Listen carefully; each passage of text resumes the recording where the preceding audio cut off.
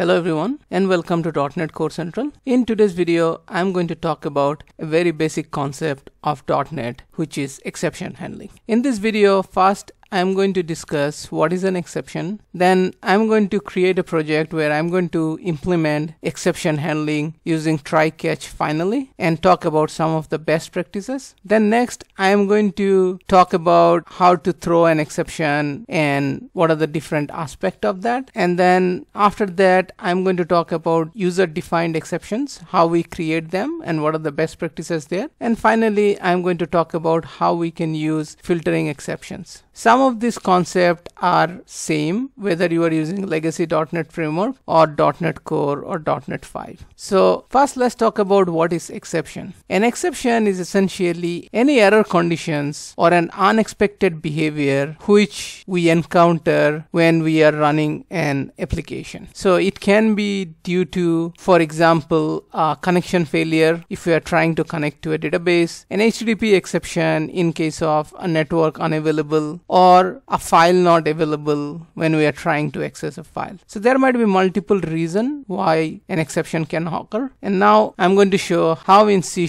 we handle exception. So I'm going to create a console application and I'm going to name it as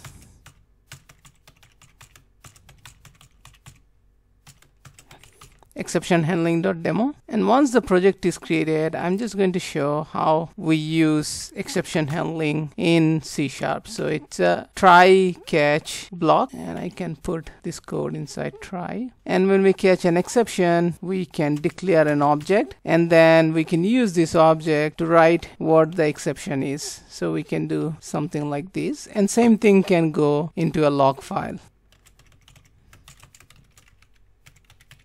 So this is a simple try catch block, and then we can have a finally, and the way finally works is irrespective of an exception or not, the finally block of code will be executed. Meaning anything that we want to do absolutely irrespective of a code was successful or a failure, we will put that into finally. Usually statements like disposing of an object is put inside finally, but there are other things which can be as well done inside of finally code block. So this is a basic building block of exception. Now let's create an exception. So what I can do is I can try to read a file which does not exist, and this is going to throw an exception. And once the exception is thrown, what I'm going to do is I'm going to debug the exception, and I'm going to show some of the properties of the exception object which we usually use on a day-to-day basis. So what I can do here, I can do file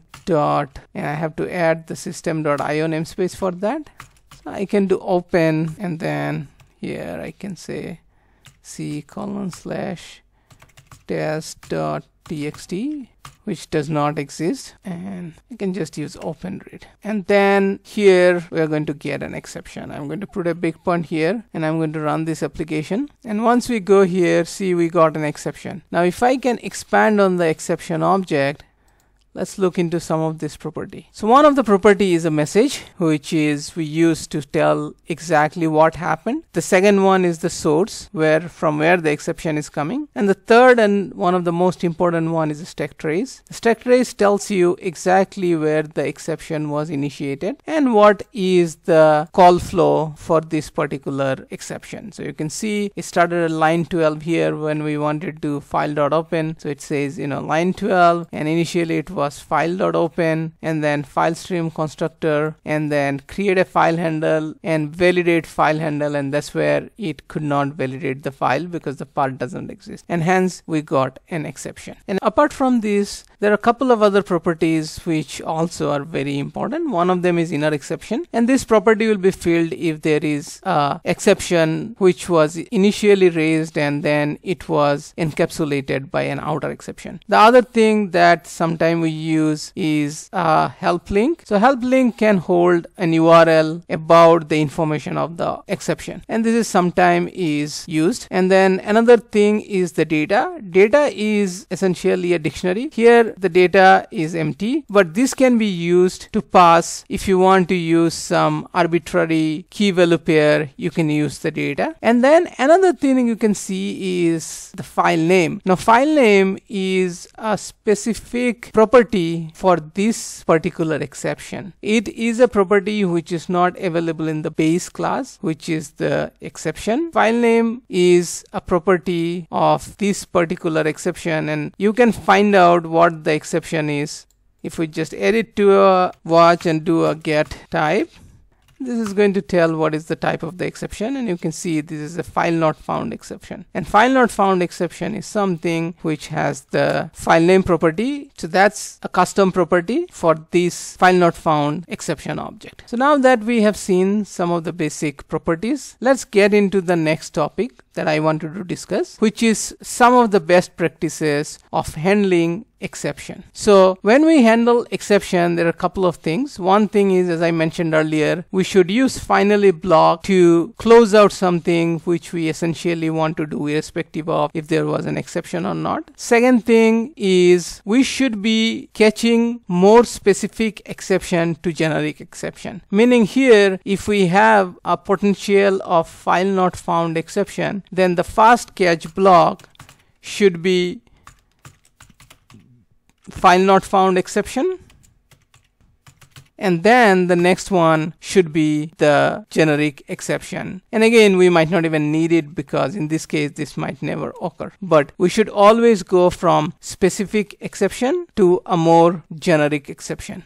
That's another best practice that we should always follow. Another practice that you should follow is don't catch an exception if you don't know how to handle it. For example, here if you get a file not found exception, maybe you know how to handle it. Meaning if the file is not found, there is no point in bubbling this exception up. In this case, it is inside main, so there is nothing to bubble up. But in other cases, so for example, if we had this inside a private method instead of the main, let's say we were inside this method and this method or this function is called from the main. In this case, if file is not found, we are not going to do anything, but any other exception, we just want to bubble up to the main so that main can decide what it wants to do with that exception. So the point here, or the best practice here, is don't try to handle an exception if you don't know how to handle it, and it is very specific to your business need, to the responsibility of a class. Another thing you should try to avoid doing is catching an exception and just throwing. It doesn't add much value unless you really want to do something in case of the exception happens, and then afterwards you want to rethrow so that the caller decides what they want to do. That is the only situation where you would rethrow an exception. Otherwise, you'll catch the exception and you will do some business logic in terms of how do you want to react in case of that exception. And one of the reaction can be just rethrowing. But when you throw an exception, you should just use throw.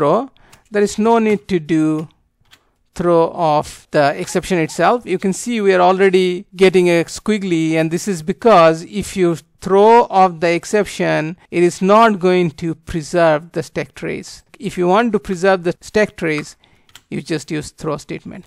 This is another best practice you should always keep in mind. The next thing I want to discuss is another best practice is we should design classes to avoid exception. So for example, here if we have an open read, before that we can do something like file.exists, and here we can pass the file path, and we can say if file does not exist.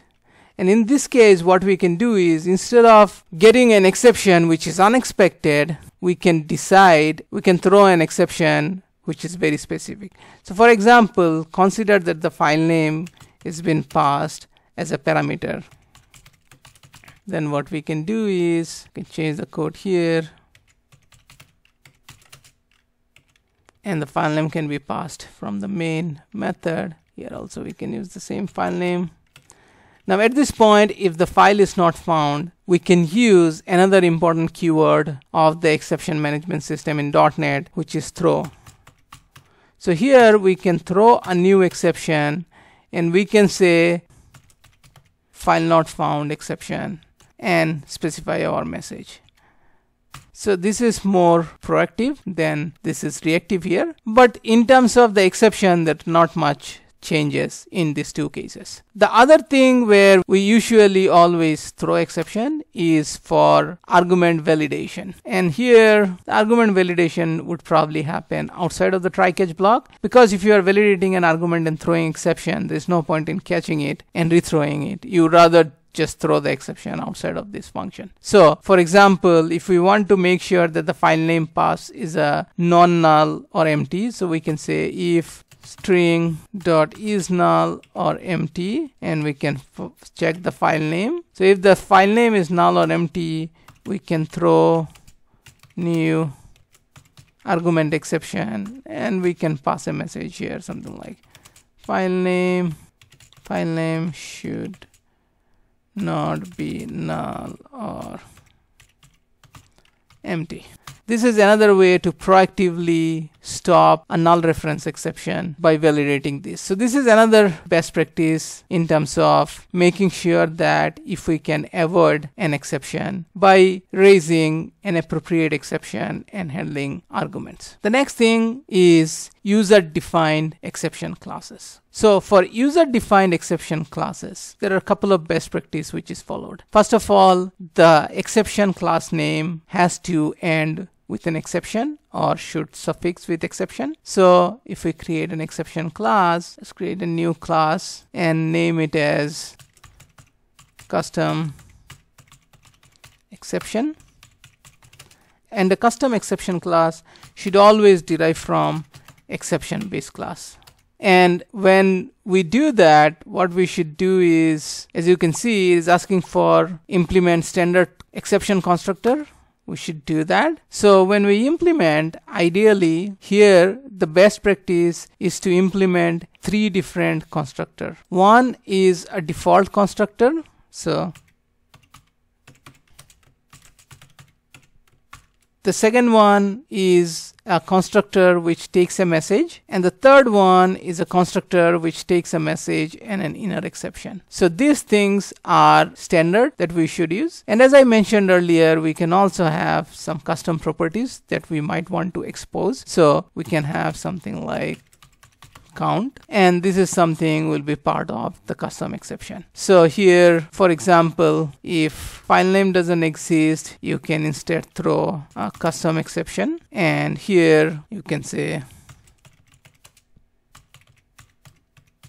error occurred. And now in this case we can handle the custom exception, and along with the exception we can print the count, which is going to be of course 0 because we really did not do anything with the count, but we can do count and we can access it. And if I run this application, of course, because I'm throwing the exception here, it's going to break, but let's see, at least we should see the count. So you can see that count is 0 and the exception, let me just run it, it's going to rethrow and it's going to break. Now because we are just rethrowing the exception here, I can put a try catch block here,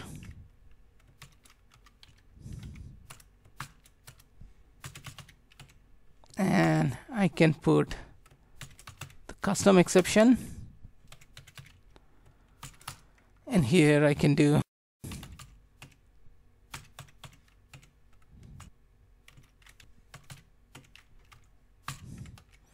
so. Now if we run this application, so you can see here error, custom exception error occurred, and then count is equal to 0. Whereas this is the top level one, and as you can see the stack trace is different. So here you can see it shows the stack trace of 12. It starts with line number 12 in the program and then 30. So initially it was 12, then the next exception happens in 30. So it is preserving the stack trace. Now here instead of throw, if we would have done the throw of exception and run it, you will see a different behavior in the console output. And now you see that it says line number 12, which is the top, and then it says line number 36, which is the line where we rethrow the exception. So it lost the actual stack trace of where the error happened. So that's about the custom exception. And the last thing I wanted to show is the filtering of exception. So how we can use filtering in an exception. So what you can do is, for example, let me just get rid of this code. So here what we can do is, let's say we want to look for a specific message. So we can do when exception dot message dot contains test, then do it, otherwise just don't do. So now if we run it, we will not see any output because it will not match this condition, so it will not come inside this and it will just bubble up. So if we run this, we can see that only top level exception handler, which is this one, has covered. We did not get inside of this custom exception. But if I just change this from test to error, which is a text which contains in the exception, and run it, now you can see it is handled both. And this is where the data property of an exception becomes really helpful. So if you want to have some sort of intelligence in the exception, let the exception handler decide whether to handle the exception or not based on certain condition. You can use it in the you can add it into the data. So you can do ex.data.add, and you can have key value, some key value that you add. And here you can come here, data dot contains, and then it is going to look into the data and see if the key exists, and I can give key as key, and then I'm going to throw the exception. And if I do that, now if I run this, I should see exact same behavior as before. So as you can see, we're seeing first the inner one and then the outer one. And I can just put a breakpoint here to show how it works. And you can see in the exception.data, if I expand it, it has one item. And if I expand, you can see it is a key of key and then value of value. So this is how you can use the when condition. And I think this is a very handy feature that we can use in the exception for filtering out different type of exception. So that is all I wanted to cover today. Again, this was a very basic concept which I think everyone knows, but I wanted to cover some of the nuances. I hope some of this feature will be useful and new for some of my viewers. If you like this video, please give me a thumbs up. If you have any question regarding this video, please leave a comment below. And if you are new to my channel, if you think you are getting value out of my channel, please subscribe to my channel. And thanks so much for watching this video.